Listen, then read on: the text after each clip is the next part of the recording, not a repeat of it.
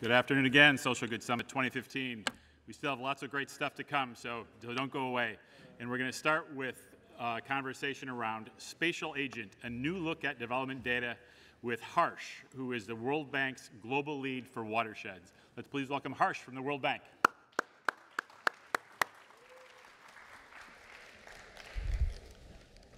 Hi. My name is Harsh, and if you want more of a challenge, there's probably a longer version which is out there, Nagaraja Rao Harshadeep, if you want the longer version. And for another challenge, we'll also be trying today to get this, good, it works, to get this so that it's a live demo also. Now, I've been at the bank for about 2 decades, which probably also puts me in a generation above most of you over here. And one of the things that has happened in all my visits all over the world working on environment, water, and climate has been a meeting with many different types of stakeholders, from ministers all the way to school kids. So one of the things that everyone remarks slowly over time, and one of the insights that you get over time, is that a lot of the activities which are happening in a particular region all need to be looked at in a synergistic fashion in a watershed, to look at it multi-sectorally. Now, what has all this got to do with data? We've heard over the last couple of days in lots of very interesting conversations, everyone bring up the issue of data and how data is so central to a lot of the work that we are doing, whether it be to measure what we did during the MDGs, or whether we want to look at what we are going to do during the SDGs coming up and so on. But it's also relevant for everyday activities. And one of the problems that we have is that most of us have problems accessing the data, either because it's under lock and key in many different government departments, or because it's available but in some strange format or in some obscure website someplace and so on. So at the bank, one of the things that we've tried to do is to see what can we do about this problem. But now we're happy to announce that there's probably an app for that. So this is an app called Spatial Agent, which we've developed. And one of the things that we've been trying to do with this app is to look at, for example, trying to pull together data sets from many different providers, from about 300 or so different services, from agencies across the UN, across the World Bank, across NASA, European Space Agency, and a whole range of universities and others. And just to give you a flavor of some of the things that it does, if we imagine ourselves as one of the stakeholders, if we are, let's say, a school kid in Malawi who just wants to know how his country stacks up against the rest of the world when it comes to, let's say, the economy. So ways of pulling together a lot of different global data sets. So let's say in Madagascar, looking at how the economy was improving, let's say till 1980, when it was around $450 per capita, all the way to, because of the civil war, going down. Now, what if that had continued over time? What would that economy have looked like? So maybe he wants to look at what China has done. So where, for example, in 1980, it was even lower than what was there in Madagascar earlier. So if it had continued growing, who knows what could have happened if civil war and strife hadn't come in the way. Similarly, if we are looking at, say, basic information relating to, for example, just population and the way population is distributed around the world. So the school kid might want to know where do the people live around the world. And it looks like right now India and China.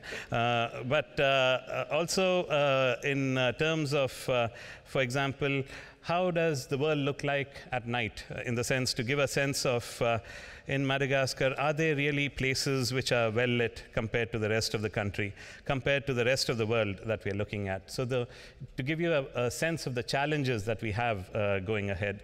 Similarly, if we want to look at, say, urban agglomerations, and you're a government official and want to see, for example, what the future in, let's say, Lagos looks like, and you want to see not only how historically the population has grown, but what the projections are as we look ahead to 2030, and we see the doubling of population that would happen there.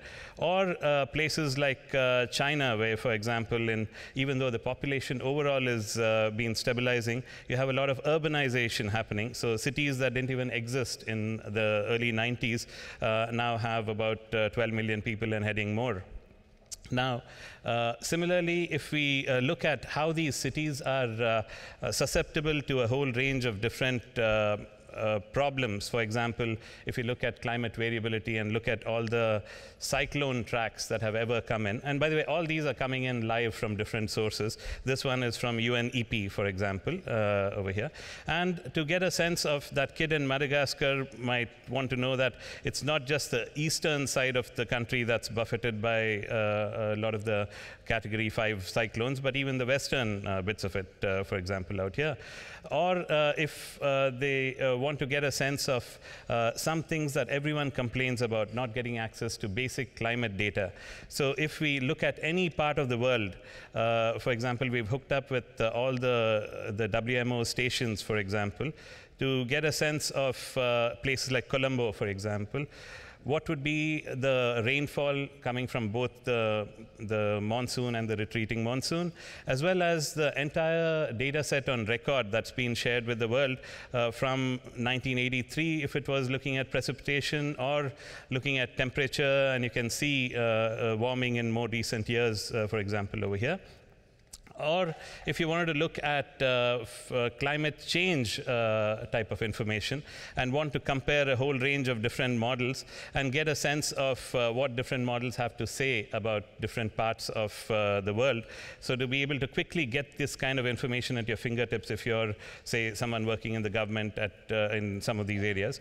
Or if you're interested in looking at things more graphically and you're a social scientist and want to see what the population is in different countries. For example, in the US, as you can see, the population below 14 years is only about, I guess, 18% of the population, whereas in Africa, we're looking at that being almost half the population over here.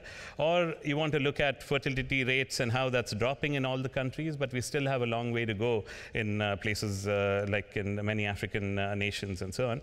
Or, for example, to get information about if you were a farmer and just wanted to get a sense of, let's say, if you were living in one of these pasture lands around the world or living in one of these croplands around the world, which then you might want to know what the rainfall is on these areas. So if you want to tap into, let's say, the NASA information on in the last 3 hours since we've been here this afternoon, how much rainfall has been there in the rest of the world, to be able to access this kind of information there.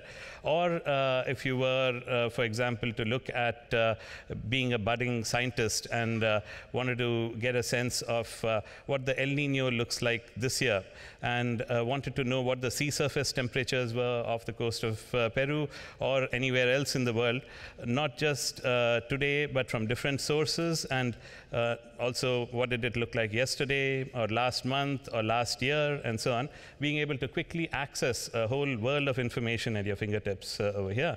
And also, if you were curious to get to know what the Earth might look like from space.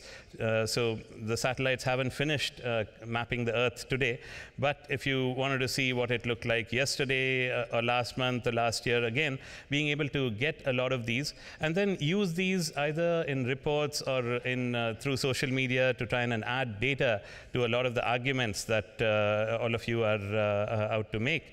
And also a couple of new things that are coming down the pike. For example, if you wanted to get a sense of, for any country in the world, let's say Ethiopia, what the trade looked like. So this is tapping into something called an MIT Atlas, where you're looking at what the trade in dollars are. Say in this case, coffee would be one of the biggest exports in Ethiopia for $838 million, or cut flowers and so on in different places. And you can see a lot of these are related to better management of the land and water resources of a country. So to try and get a better sense of these kind of issues, or to look at exports or imports or import partners, and for any year in the past and so on out here.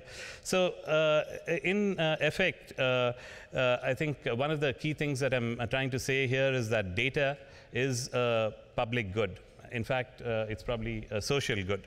And one of the things that I encourage all of you to do is to help uncage a lot of this data that's locked up in different vaults in many places where the only things digesting that information are termites in many cases, or are in the wrong formats, or in the wrong kind of obscure websites in all over the place. So to try and see how you can free more of this data, and we're happy to work with any of you on this to try and see if we can get more data accessible in the public domain. And we'd like to hear from you what kind of data you would like to see and what kind of data you would like to use. So please download the Spatial Agent app that's out there. It's available both on iOS and on Android, and there's also a web version now on the way. And please do send us your feedback as to what you would like to see, or stories on how you have used it. And to paraphrase Patty Smith, who was here earlier, I think we should all try and wake up from our slumber and take a look at the numbers. All right? Thanks. Thanks.